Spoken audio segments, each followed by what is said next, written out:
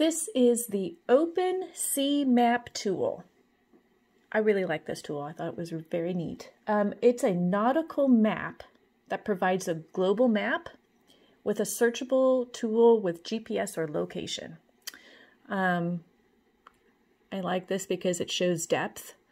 So if you go up here to the very upper left, where this little box is with a little magnifying glass, this is where you type in your location. So I'm going to type in Temecula, California.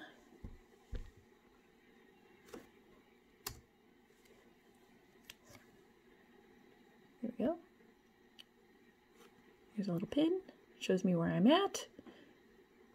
Okay. So I just drag it over here to the coast. I thought this was really cool because here it just shows me depth. Okay. Now I can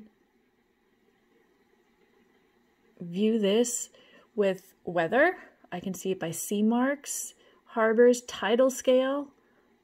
Not sure what sport is, but aerial photo, coordinate grid, elevation profile, marine profile, Wikipedia, marine traffic, compass rose, water depth, contours. So what I thought for students doing their underwater seismic sensors, this is really helpful to them because they're able to look by, they need to know water depth. So they can do this by 10 meter, they need to know, they can either do this in 10 meter marks or 100 meter marks. They need to know, elevation profiles. They need to know sea marks. They need to know their tidal scale. They can look at this with or without aerial photos. The aerial photos help them if they're using other maps. A marine profile, they have a lot of other options, but they actually need to have some of this information in order to be able to do their designs. So I think this is really helpful to them to be able to look at, placement of wherever they would place their seismic sensors.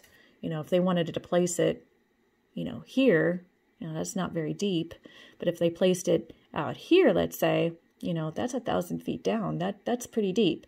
So where they place it may make an impact of where they, what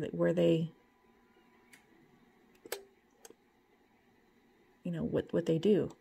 So I thought this was really, really cool.